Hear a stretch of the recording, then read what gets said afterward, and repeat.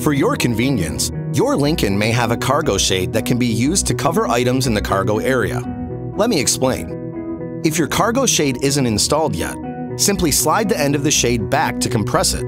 Then push it into the mounting brackets behind the rear seat on the rear panels. Here.